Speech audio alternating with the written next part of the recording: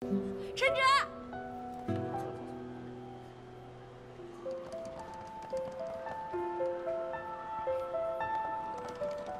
哎呦！我好想你啊！我也想你。我每天都幻想着这一刻，我每天都想能看到你，赶紧回到你身边。这不是回来了吗？咱们赶紧走吧。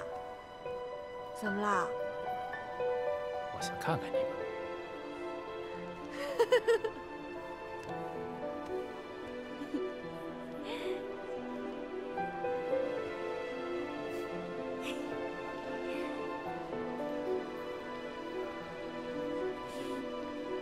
走吧，咱回家。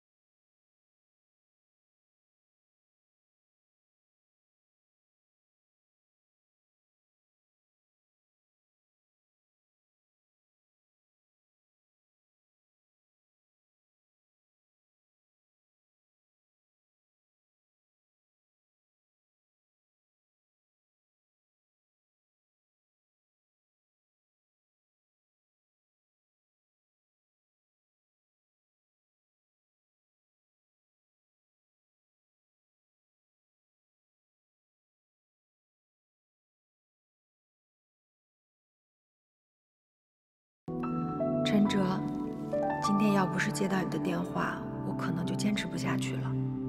房东因为我在屋里炒菜的事儿，把我给赶出来了。外面下着瓢泼大雨，我没有地方去。我想我就快要冻死在异乡的街头了。可是就在那个时候，你给我打了电话，我没有告诉你我当时的处境，但是你的声音给了我力量，我的全身似乎在一瞬间暖和了起来。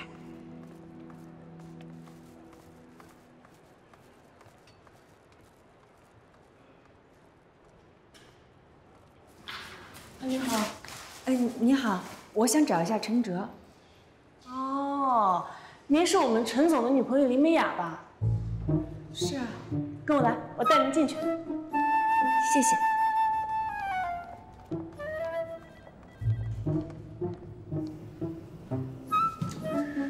在干嘛呢？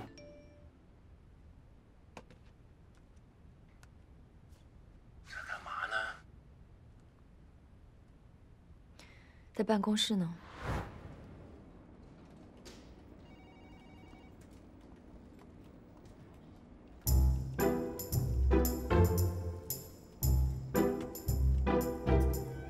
小陈，怎么样？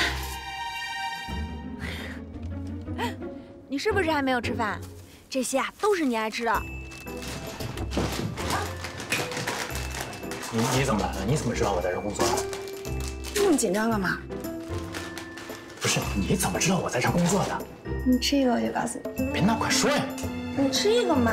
哎呀，啊！昨天晚上我还没来得及跟你说呢。我昨天晚上发现啊，我跟那个什么欧阳在飞机上拿错箱子了，我就来你们公司找他换箱子啊。是他告诉我你在这上班的。 你什么时候来这上班的？怎么从来都没听你跟我说过啊？还有，刚才我进来的时候，发现你们同事好像都认识我，是不是你平常没事干老拿我照片跟他们显摆来着？他们怎么说？你跟我说说，他们有没有说我长得好看？你要不要知道他们为什么知道你？是因为欧阳昨天把你的照片、我的照片，还有你写的那些日记，通通拍了照片发朋友圈了。真的假的？ 什么真的假的？整个公司现在都笑话我呢。拿出来让我看看。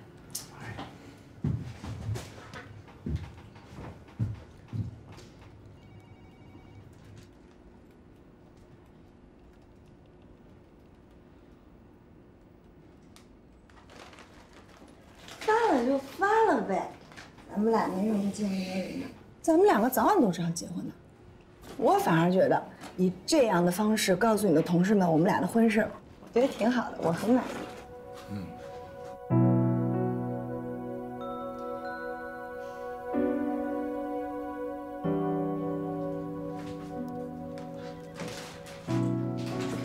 昨天晚上，我妈跟我说，让咱们俩赶紧结婚，结完婚就赶紧去法国。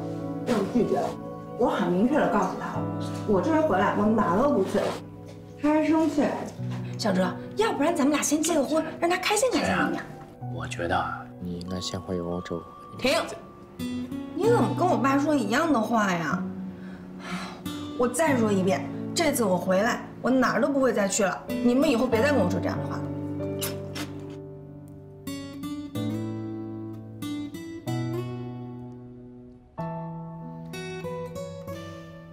别忘了，一会儿还要陪我去北方市机场呢。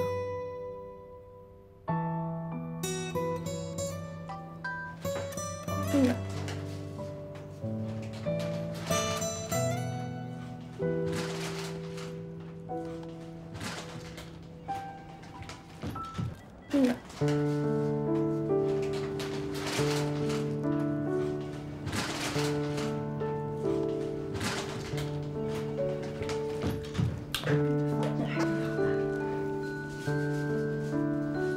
对啊，你要没事的话，你先回吧，一会儿还有我会呢。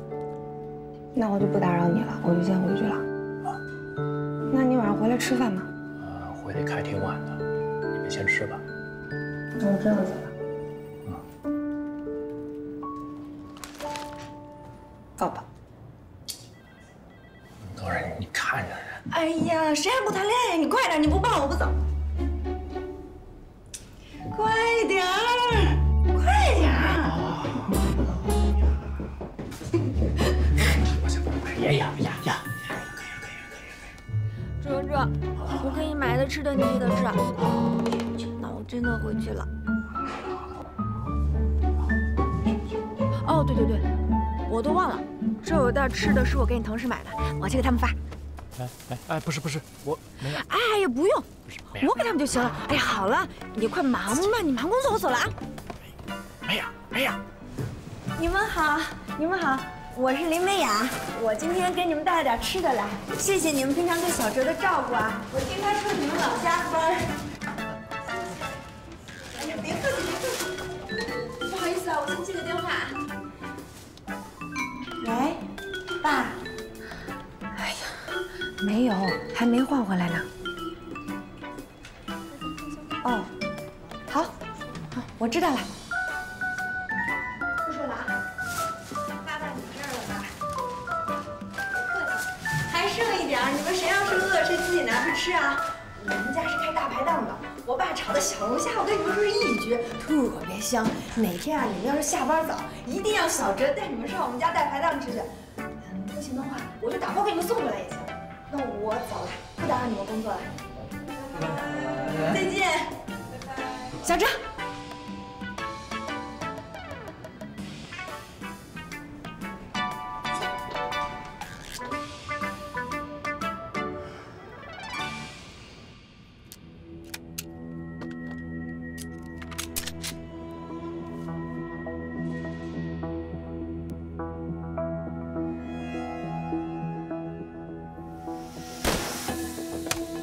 可是就在那个时候，你给我打了电话，我没有告诉你我当时的处境，但是你的声音给了我力量，我的全身似乎在一瞬间暖和了起来。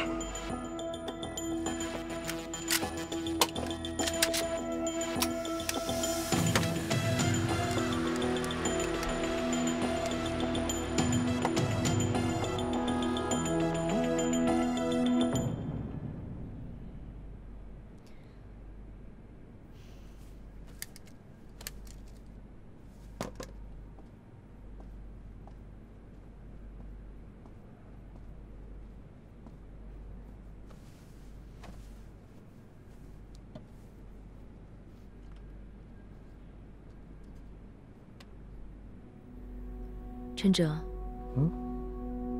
你是不是有事情要跟我解释一下？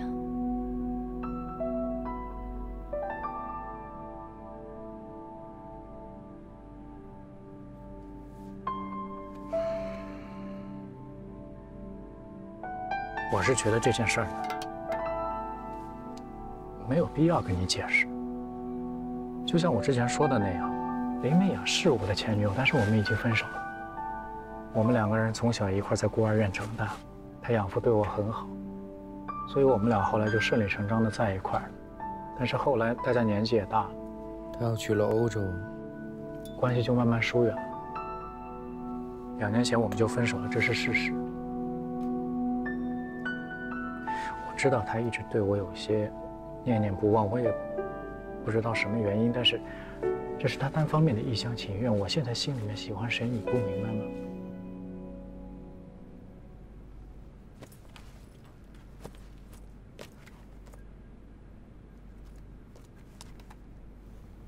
这是什么？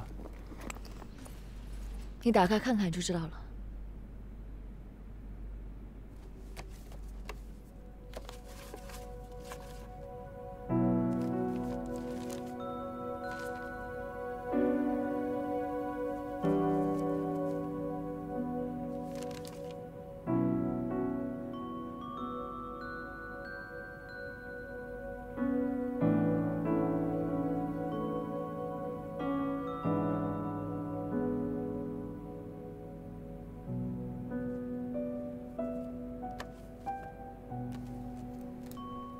不管你在里面看到了什么，我跟他2年前就分手了。陈哲，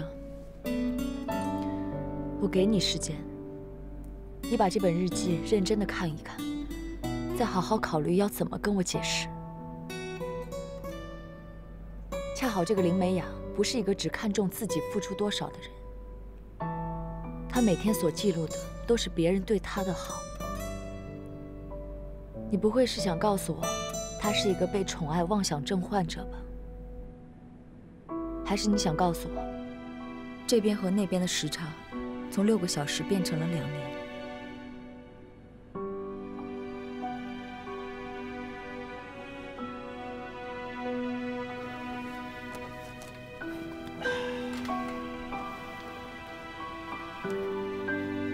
我承认，我对他还有一点关心。但是这种关心，它更多是一种不忍心，是一种同情。我们2个从小一块长大，相依为命，这种感觉它是一种家人，是一种亲情。我只是不忍心对家人那么决绝。我本来是以为他去了欧洲就会遇到别的男人，还会留在那儿工作。反正这件事是我处理的不对，我会解决的。好，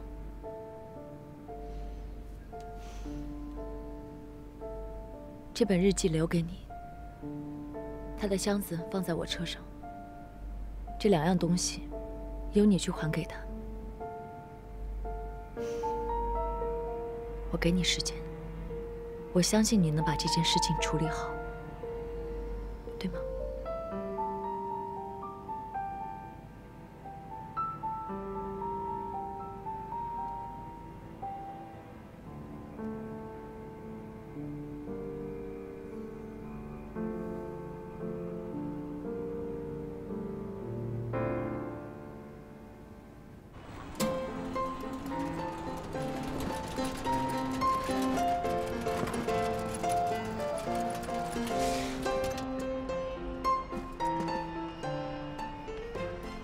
凤姨，哎，忙着呢。你给我来大葱、土豆、黄瓜、西红柿，还有萝卜、茄子、花菜、青菜，各来5斤。行，好嘞。你不是去法国了吗？放假回来了？是，真好，你长成亭亭玉立的大姑娘了。哎，没有。你回来，你爸肯定高兴坏了。你可得好好陪陪他。我知道。你们家小车呢？我停到后门老地方了。行，我一会儿让凤叔给你送出去哈。好嘞。哎，凤姨，一共多少钱啊？跟你爸早改成月结了，我这儿有个小本记着呢，回头跟你爸结账，你甭管了。行，那您先忙，我看看别的去。哎，好，您先忙啊。哎，慢点啊。大家叔。哎呦，看看这谁回来了呀？梅雅，这刚从法国回来就帮你爸干活来了。是。哎，真是个好闺女。哎，大侠叔，最近生意怎么样？还挺红火的吧？挺好的，都沾你爸的光了。那就好。哎，今天还是老样子啊。啊，明白明白。啊，小龙虾4箱，花蛤4箱，大虾1箱，是吧？没错。今天这个皮皮虾特别新鲜，待会儿送点去，回去好好孝敬孝敬你爸。啊，谢谢大家说，那我就不客气了。行了，待会儿我给你送过去啊。好嘞，那我上门口等你啊。行了，好了好。一会儿见。哎。我给你时间，你把这本日记认真的看看，再好好考虑要怎么跟我解释。恰好这个林美雅不是一个只看重自己付出多少的人，她每天所记录的，都是别人对她的好。哎，打扰一下，那个今天咱们领导在会上说的那份报表，您能发给我吗？什么报表？就是咱们公司去年那个销售业绩报表。你叫陈哲是吧？啊。你新来的，我不跟你计较。那些报表是我辛辛苦苦统计出来的。哦，领导说发你，我就得发你啊。你也太单纯了吧？想要的话自己重新去统计，明白吗？哪那么多坐享其成的好事儿啊？哎，我说这些新来的，一个个都以为天上可以掉馅饼是吧？啊，不付出就能有收获，哪那么多好事儿啊？哎呦，你们这种欺负新人的风气，是从什么时候开始盛行的？你们是销售部，是一个团队，大家在一个团队里工作要分工合作。作为老员工，你不去帮助新员工，反而在这里摆老姿态，逞一时之快，拖慢了整个团队的进度。我倒是想问问你，谁来替你负这个责任？是整个公司。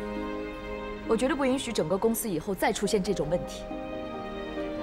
有什么问题你可以来找我，明白吗？不用，我知道了，我马上发。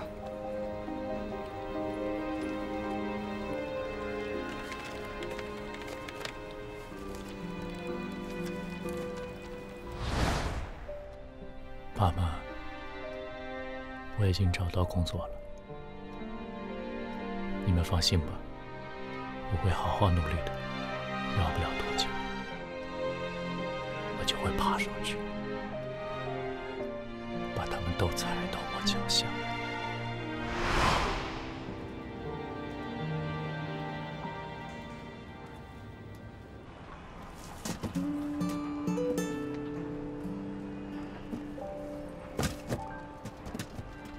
好了，走吧。好，拜拜，我走了啊。好。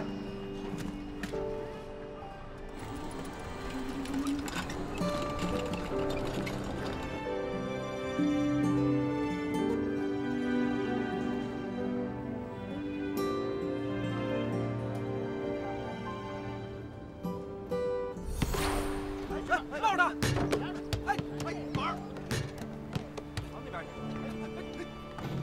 哎，好球啊！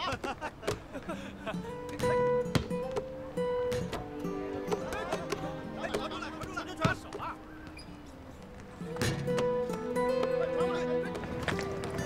好吃不好吃？好吃。我爸炖了2个小时呢。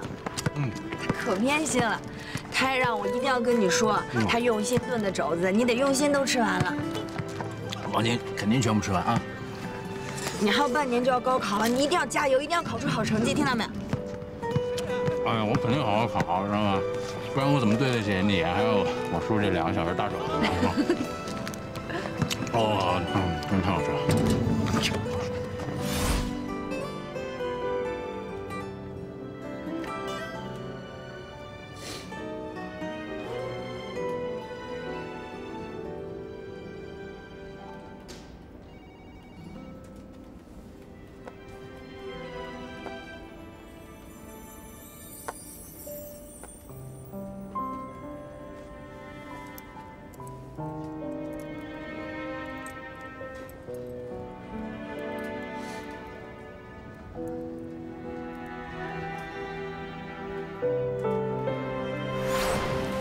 生南国，春来发几枝，愿君多采撷，此物最相思。来，给我带上。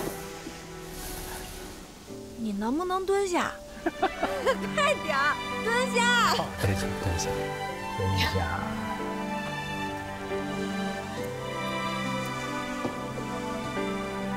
你你喜不喜欢？喜欢。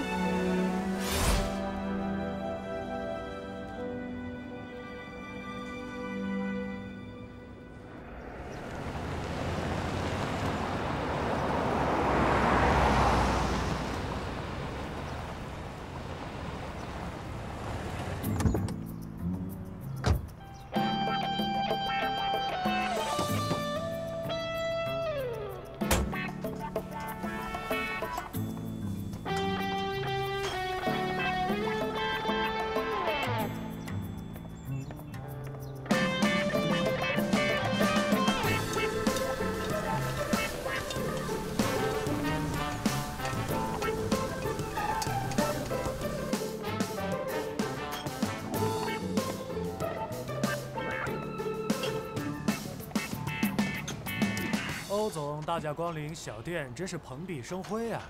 李总亲自下厨，可敬可佩啊！啊，臭不平！你不跟我说你被你爸绑架到公司里边出不来了吗？我跟你说啊，我可是陪老爷子参观了一下午公司，表现的是相当的乖巧懂事，他同意把我放出来让我自由活动的。但是我跟你说啊，我可不陪你在这刷碗。刷碗怎么了？劳动人民最光荣。我跟你说啊，你就得常来我这转转。 该接接人气儿，接接地气儿的，知道吗？外边坐。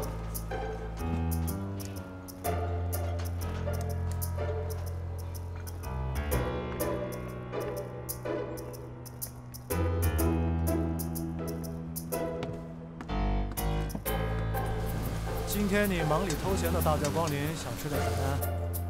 有什么上什么，今儿不挑。给你过去。 别白吃，得买单，知道吗？必须买。怎么着？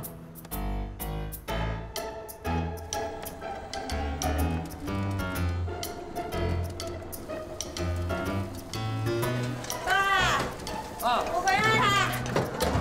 土豆哥，你果然是大力土豆。那你看怎么样？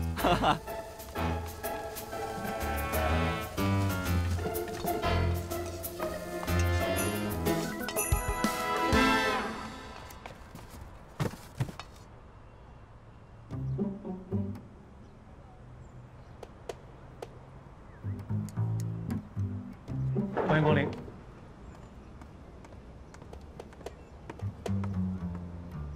李家老店特色菜，红焖酱肘，尝尝。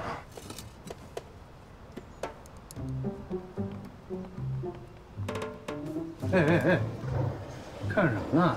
听我报菜名了吗？什么意思啊？想去那边尝一尝？得了吧，他们家比你们家脏乱差了。 我这辈子都不可能去那种地方吃饭。哎，我跟你说，欧阳，不要瞧不起人。他们家不单单不脏乱差，而且味道在这条老街上那是数一数二。炒菜的林叔在这条街上10几年了，手艺一流，人特别的好，跟我是忘年交。那个穿黄色 T 恤的是他的女儿，刚刚从国外留学回来，现在在帮衬。不过，她是个孤儿，是被林叔领养的。 他们爷俩在这条街上经营这家店10几年了，风风雨雨不容易。哎，你有没有觉得这个女孩长得特别的清纯，特别的好看？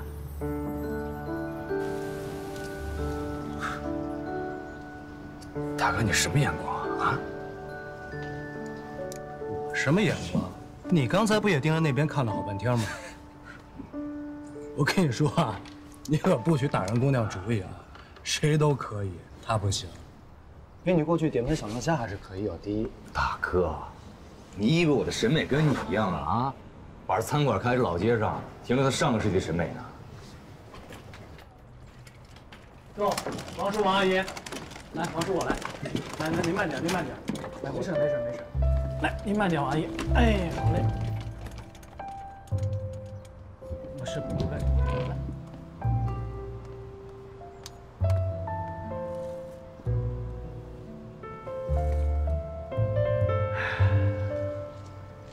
这个世界啊，更新换代快，一些老味道啊、老铺子对于人们来说就会显得格外的珍贵。打一个比方吧，如果你小的时候总吃一家店，吃习惯了，可突然间有天你发现这家店没了，拆掉了，找不着了，你就会显得特别的落寞。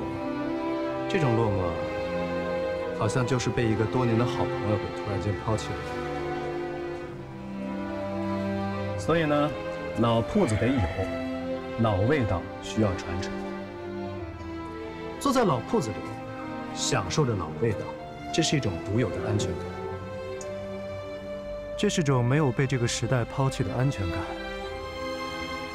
所以来我们李家老店吃饭的，都是老街坊、老邻居。真羡慕你啊！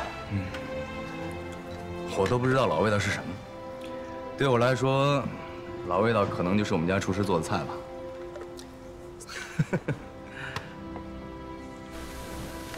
服务员，服务员，哎，就算。哎，好，来了。您的蒜。我不要这包好了的，要成头的蒜。哎，好。秃头哥啊，今天我忘买成头的蒜了。是啊，去你小丽叔那去借2头。哎，好嘞。您等一下。我来。不好意思，马上回来啊。小黎叔啊，你能不能借我2头蒜，就是成头的没包的那种？看看你们家生意得多火，蒜都没有。等着，叔给你拿去。好嘞。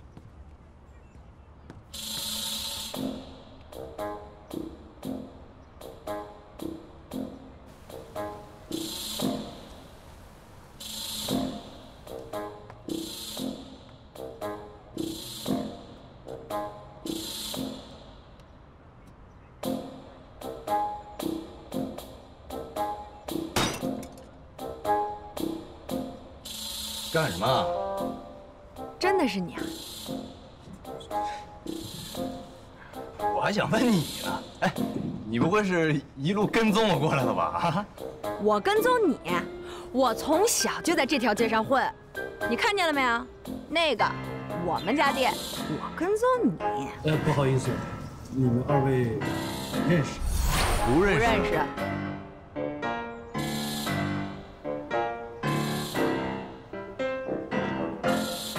哎呀，你要的蒜。天哪，小黎叔，这也太多了吧！我就拿2头回去就行。了，全搁里边，跟我就别客气了。几头蒜不值什么钱。我跟你爸是忘年交，你都既然叫我小黎叔了，跟叔叔还客气什么呀？我是冲我爸才叫你小黎叔的，还真把自己当我叔叔了。哪有你这么年轻的叔叔啊？谢谢了。不客气。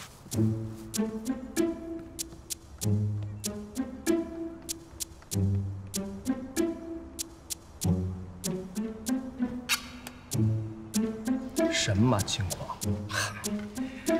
我跟这奇葩在国外回来的飞机上拿错箱子了，他跑我公司跟我要去了。我奇了怪了，怎么哪儿碰见他？哇，你俩还有这缘分？什么缘分啊？我说你刚才停在那边看了好半天，你怎么不早说呀？什么缘分？你没看我发朋友圈啊？小黎叔，梅雅怎么了？为了感谢你借蒜之恩，1碗小龙虾不成敬意，随便吃，不够吃我再让我爸去炒。谁让你吃了？你不是说随便吃吗？我让小黎叔随便吃，我让你随便吃了吗？你给你小黎叔啊，我是你小黎叔的朋友，你小黎叔自然会给你小欧叔了，对吧，小黎叔啊？你保镖呢？你不是一直有保镖跟着回不了家吗？哎，我发现你这人还管得挺宽啊！我保镖跟不跟我关你屁事儿啊？当然不关我的事儿，但是我的箱子就关我的事儿。既然你保镖也没跟着你，我就跟你回家取箱子去。我不都说了吗？等我拿到箱子，我就会给你打电话的。你急什么呀？停！等你拿到箱子，你给我打电话。我箱子不在你手里啊，那我箱子在哪儿呢？我告诉你，欧阳，我所有的东西都在那个箱子里。那个箱子以及箱子里的东西对我来说非常非常重要。你要是敢把我的箱弄丢了，我就……怎么着？爹怎么着啊？打我是吧？来，打，往这儿打来。哼，可能你还不知道，你箱子里面的某些视频，我可是拷了备份。你不会是想让全世界人都看到某些人被打得哭爹喊娘的样子吧？谁哭爹喊娘了？我告诉你啊，你要是敢把视频发出去，你这辈子都别想拿到你那箱子。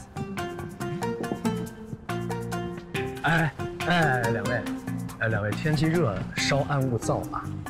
两位都是我的朋友，这样，给小黎叔一个面子，让欧阳把小龙虾吃完之后，咱们再好好聊，行吗？既然你是小黎叔的朋友，那我就给小黎叔个面子，但是想请小黎叔帮忙做个证。欧阳必须尽快归还林美雅的箱子，不然我就上传视频。好，小黎叔作证，一言九鼎。欧阳，以最快的速度把林美雅的箱子归还给她。OK， 美雅，在欧阳把箱子归还你之前，请务必保存好这段视频，不要外流，算是给小黎叔个面子。你看可以吗？行，我相信你，小黎叔。等你电话。谢谢你的小龙虾。随便吃，随便吃，不够我爸再给你炒啊。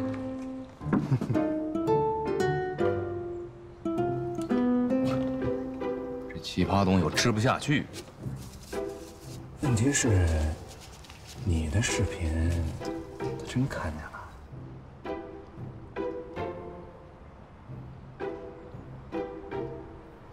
丸子刚炸的，别凉了，趁热吃。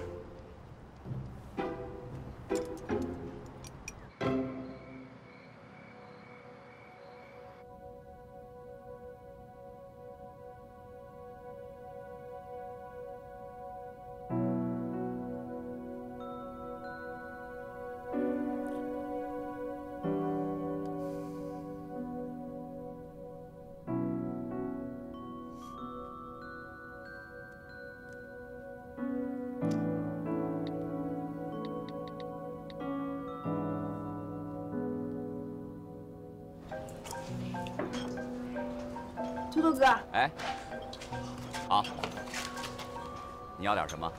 喂，你开完会了？啊，一会儿吃饭吧，我订了个西餐厅。还去什么西餐厅吃啊？还挺贵的。你回来吃饭，我让我爸给你炒你最喜欢吃的油焖大虾、椒丝炒鸡蛋、麻辣小龙虾。咦，我口水都流出来了。澳洲拿瓶啤酒。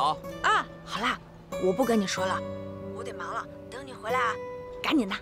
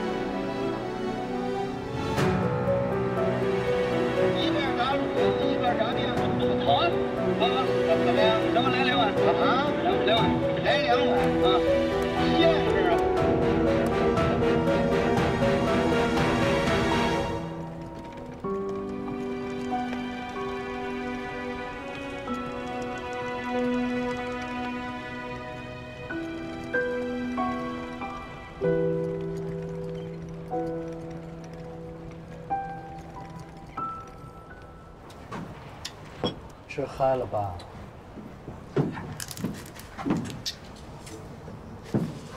真地道啊！是要不我给你叫两个？哎呦，够了，饱了。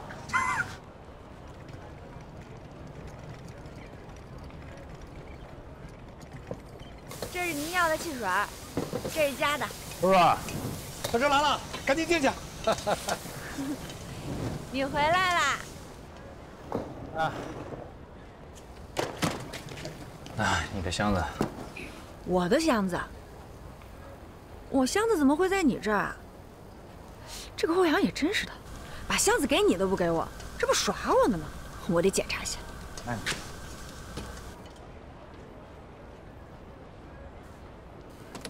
我所有的资料啊、证件呀，可都在箱子里面呢。最重要的是，我的日记本也在这里面。还有最重要的，是这个箱子是思雨送给我的，我可不能把它给弄丢了。你瞧他，哎，还跟个小孩似的。赶紧吃饭吧。你快点吃饭，我把箱子放在这儿，不碍事儿。 Boyfriend， 刚才拖箱子走过去这男的，是梅雅的男朋友，从小一块长大，都是孤儿。我知道，这陈哲就在我们公司销售部上班呢，相濡以沫20年嘛。陈哲在你们公司上班？嗯，你的员工？嗯。 你最爱吃的麻辣小龙虾啊，尝尝味道怎么样？叔啊，您来吃吧，别做了。你们先吃吧，还有2桌客人菜要走啊，别等我了啊！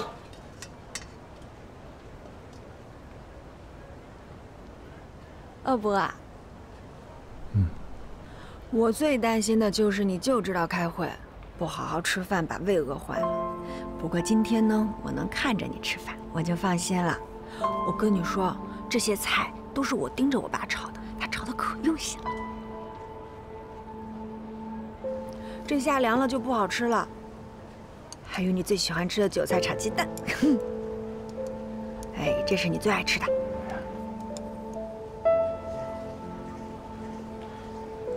你跟我来一下，我有话跟你说。说什么？爸。 我去跟小哲说2句话，马上就回来。哎，好了。你要跟我说什么呀？走吧，坐下再说啊。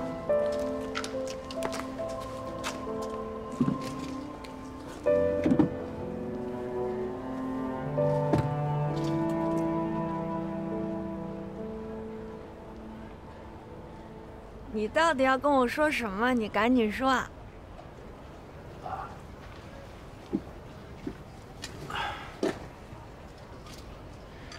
其实吧，一直以来我看你啊，总会有一种不是很真实的感觉，因为其他人在我的眼里啊，可能也就是变了个头发，换了套衣服的事儿。但你不一样，你在我记忆里有好多的样子。你5岁时候的样子，7岁的样子，10岁的样子，20年了，李美雅，我一直觉得我欠你一声谢谢。哎呀，都把我说难受了，你跟我你还谢什么呀？那我也要跟你说谢谢，谢谢你陪伴了我20年。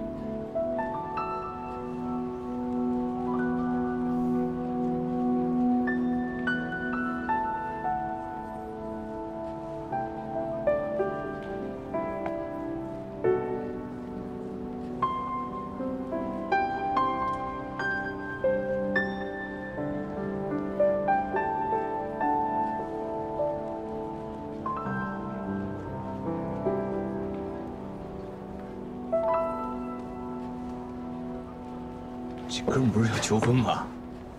不会吧？跟这儿求婚，那他也太没想法了。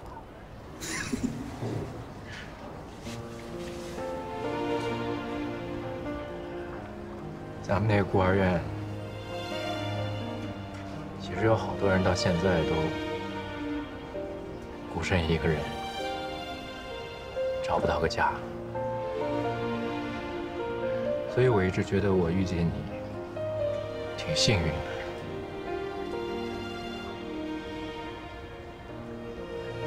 我遇到你之后，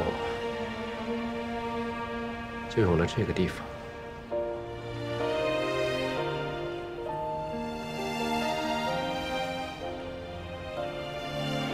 你累不累？不累。那你愿不愿意一直这样背着我？哎呀，爸，陈哲说他愿意一直这样背着我，我老了他也背着我。好，快，赶紧过！麻辣小龙虾马上出，快！我要吃小龙虾。嘿，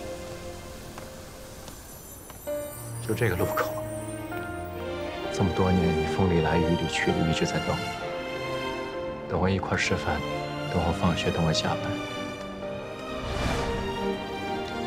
所以我一直觉得我应该对你说一声谢谢，谢谢你，谢谢你给我这个家，谢谢你选了我做你的情人。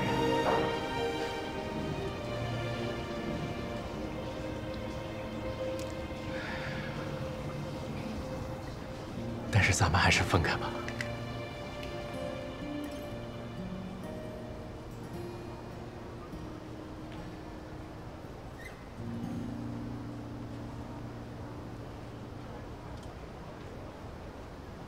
我们分手吧。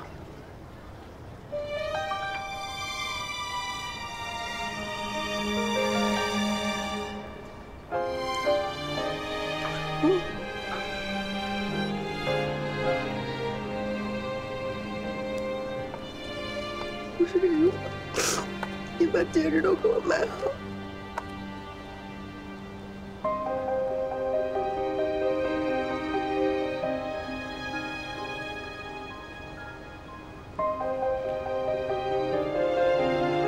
这是你去欧洲之前送我的小红豆。哎呀，20年，你很好，叔叔对我也很好，这个家也很温暖，菜也很好吃。但是美雅，再好吃的菜，20年也吃腻了。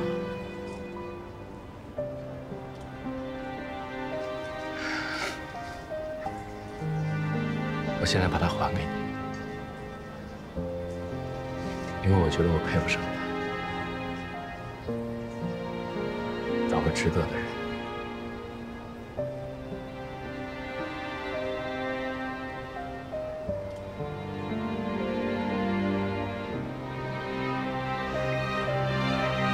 完了。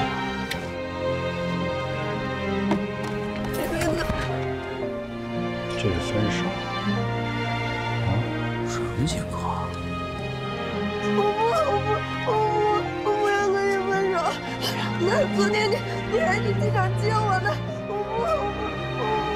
不要跟你分手。我做不好，我可以改，我改。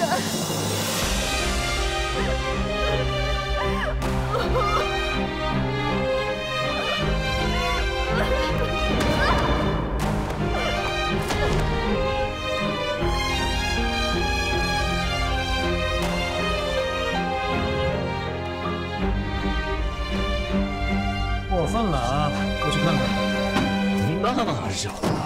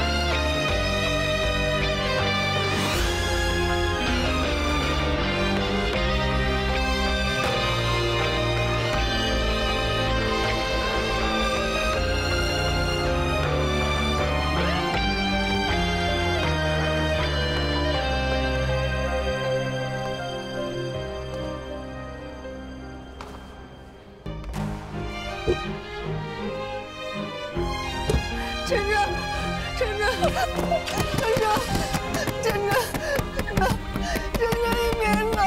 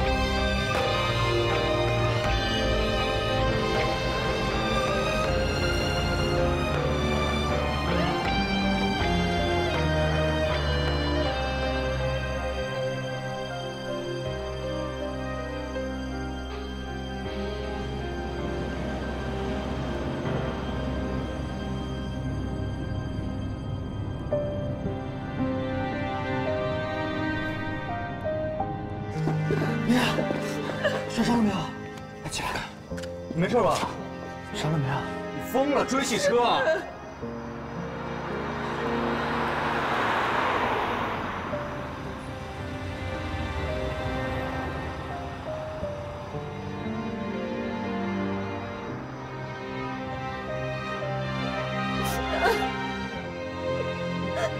张六叔，你能不能带我离开这？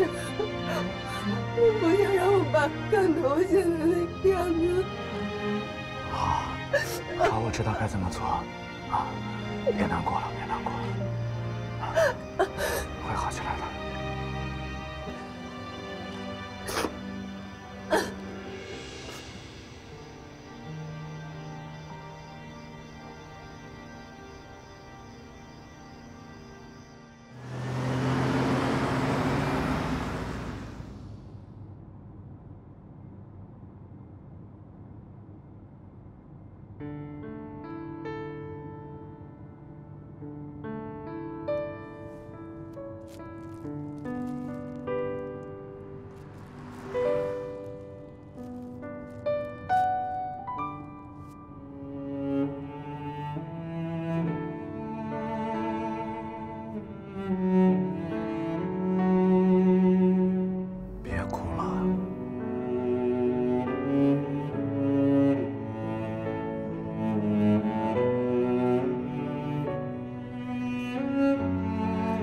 小丽说：“能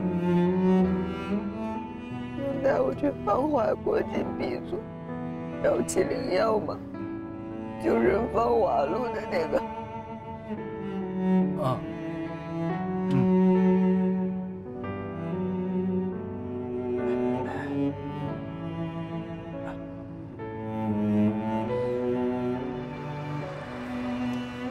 我的青春岁月，我们所有滚烫的誓言，一直以来我所坚持的信念，在趁着离去的那一瞬间，被他呼啸而去的车一并带走了。那一刻，世界上所有的灯都被关上了，我失去了我所有的感官与知觉，我毫无方向，毫无头绪，没有过去，没有未来。我被留在了一块空白地带，成了一具空皮囊，只能原地等待，等待着被风干，被碾碎，却再也没有我的陈哲来救我了。慢点喝。骗子！骗子！那个人也是骗子。我说我要去芳华国际闭嘴，这是芳华国际吗？我还有很多话没说呢，我得去芳华国际，我得去跟他说呀。美雅，那我们也是善意的谎言，对吗？相信我，你现在这个样子，最好不要去找他。我还想再喝一杯酒。再喝就大了。我给你调一杯没有酒精的。不行，要有酒精的，很多酒精，我很能喝的。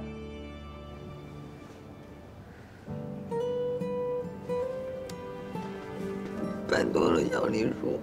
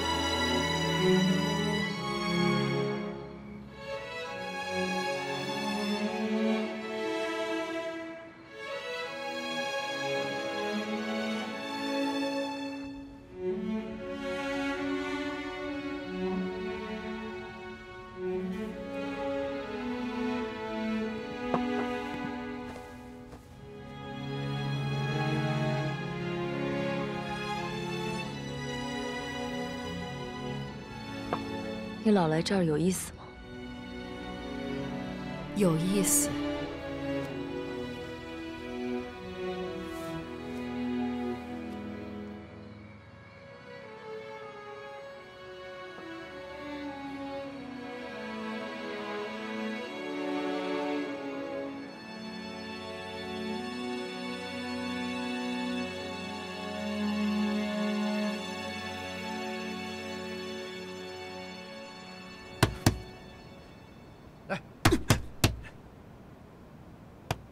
再来。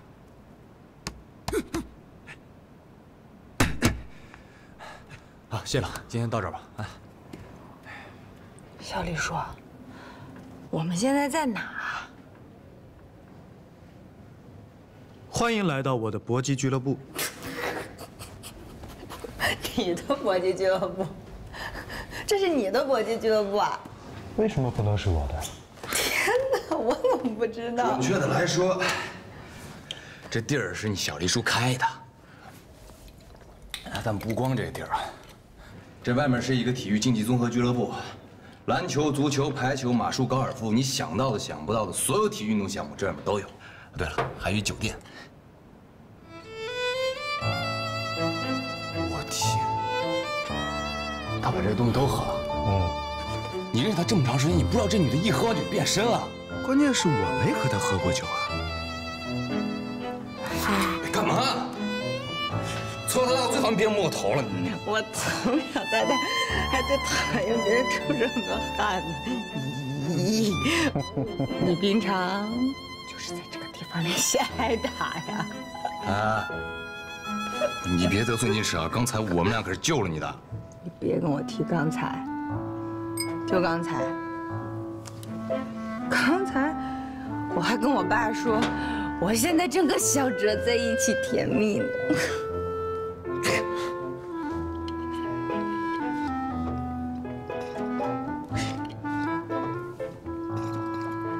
要我说，你真的没必要为那么一个男人在那儿伤心难过，纯属浪费生命。你懂什么是生命吗？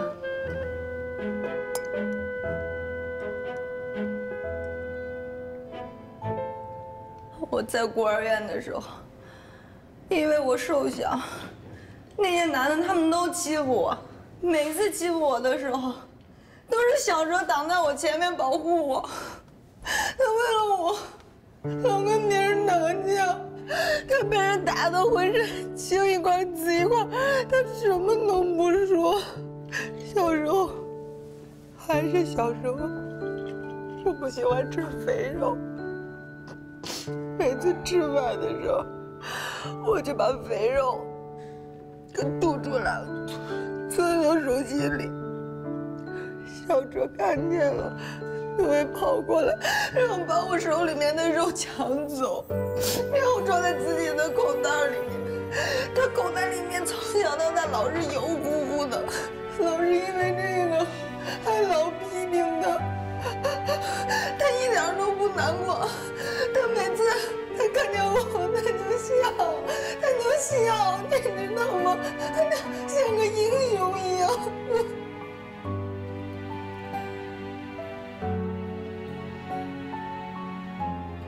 那天下了好大的雨，好大的雨。放学回家的路上，我的鞋子全部都湿了。是陈哲把他的鞋给我穿，我才有鞋穿。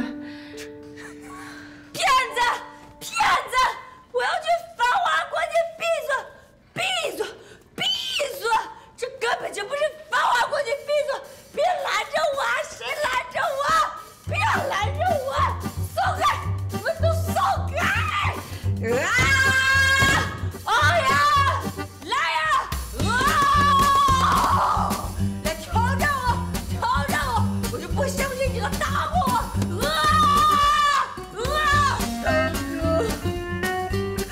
我爱你，我不能跟你分手。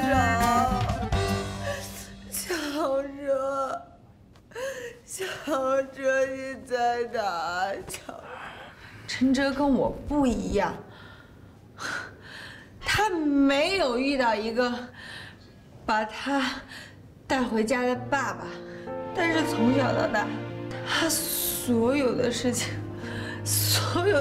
他都是靠他自己一个人完成。如果你爱我，你会来找我，你会知道我快要不能活。今天我们分手了，我也不知道为什么，我真的不知道为什么他就跟我分手了。但是我一闭眼睛，我想的全部都是他对我的好，我没有办法跟他分手。爱我，你会来找我，你会知道我快要不能活。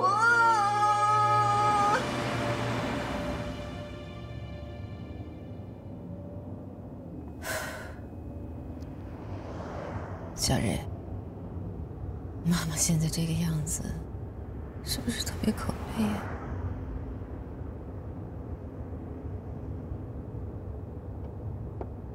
小蕊，你放心，妈妈一定会让你有一个特别美好的明天。可是你这辈子，千万不要走妈的老路，这辈子。一定不要相信甜言蜜语的蒙骗，去选择和一个利欲熏心的人在一起。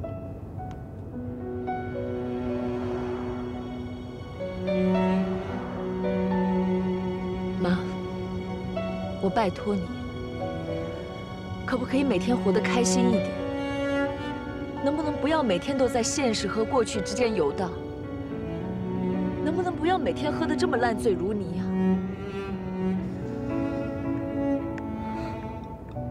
妈，我求你，面对现实，可以吗？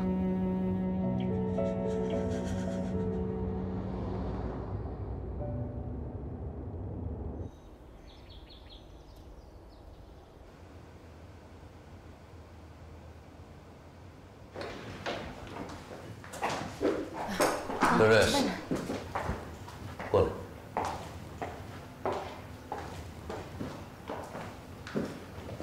坐。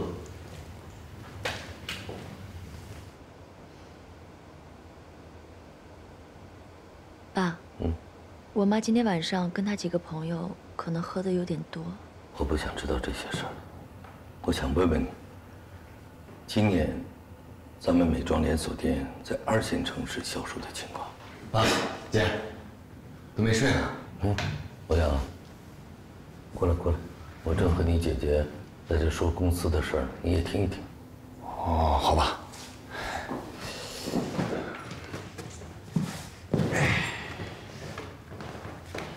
我问你姐，咱们今年美妆连锁店在2线城市的销售情况，亏损不少吧？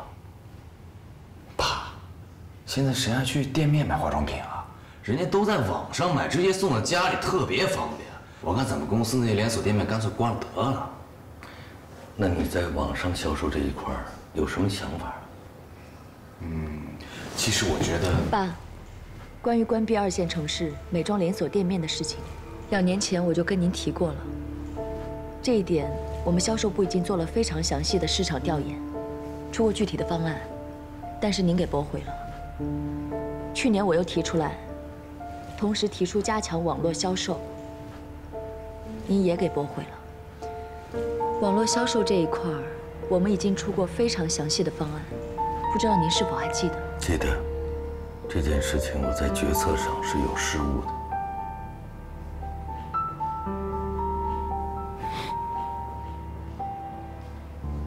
这样吧，这件事情啊，我就交给你们两个，你们两个共同出一份网上销售的方案，越快越好。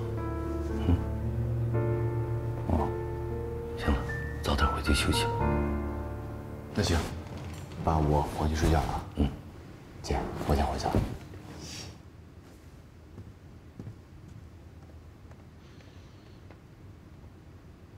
你也休息去吧。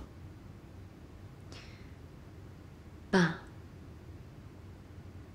其实这件事情，我一个人可以。小瑞啊，我想让你弟弟啊跟你学一学。你呢，常带带你弟弟，好不好？好，我知道了。爸，那你也早点休息，我上楼睡了。